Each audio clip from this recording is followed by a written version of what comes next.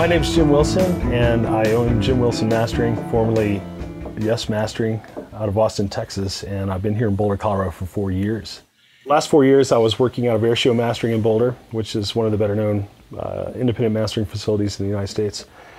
And now back on my own again. I have been using a Grace M906 monitor controller for the past 3 years.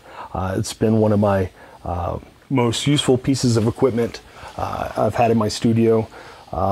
Probably the most robust and in terms of reliability, probably the best thing I've got in my arsenal.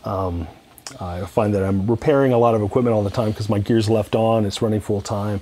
I master somewhere around 270 projects annually. So there's a lot of sound going through these boxes. I looked around at a few different options, and I had a mastering console that was custom made in my room prior to the 906. Which was made by a really well-respected manufacturer in the UK. But I found that the sound of it was dulling what I was hearing, and a lot of it had to do with the composition of the transistors in it, and a bunch of the other electrical topology in there, which I didn't really agree with the design. Although the other functions of it were quite handy. But for me, being able to hear what I'm doing is the most important part. I probably put more investment in my sound system than any other part of my room. I was attracted to this unit simply because it had more inputs and more outs, and it just seemed like it was much more capable for what I needed. I have several A to D and D to A converters and analog devices in the room, and I love to be able to keep everything patched in and just quickly move around to all of them.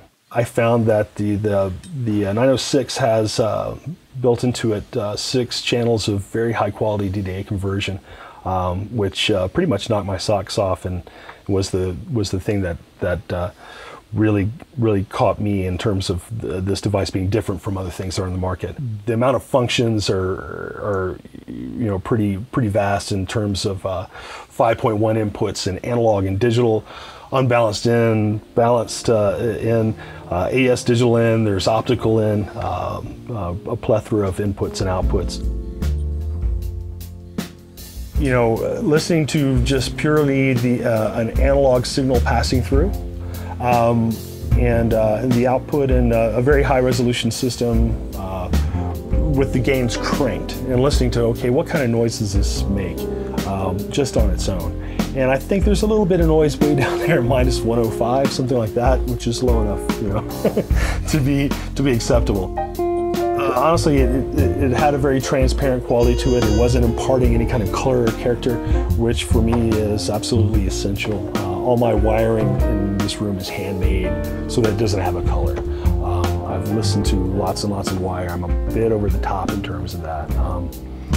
Kind of thing. I really am simply looking for the pure signal path in terms of my transfers. The quality of the D to A conversion also was another thing that was really, I found quite stunning. Before the 906, I was using converters made by either Lavery. Had a Benchmark box at one time, was using a Pacific Microsonics box. And found that the 906 seemed to translate the music that I knew really well, and my work outside of the studio all had it imparted the same quality that I knew was there in the original source, without hearing again any off color, and which I found impressive in the fact that the box locks very quickly to multiple sample rates. There's none of that strange, high frequency,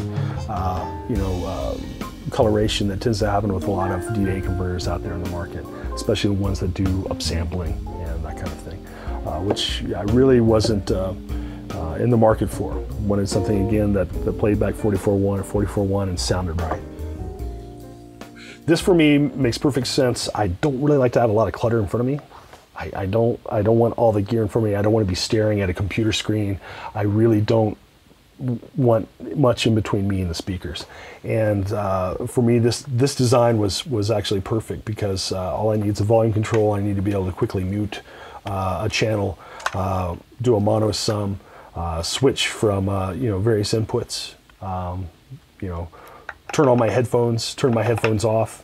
It's very simple with these clicking controls. Are very cool, and otherwise just work and sound good. You know, on top of all that. Thanks for watching. I'm Jim, and this is my beloved 906 controller.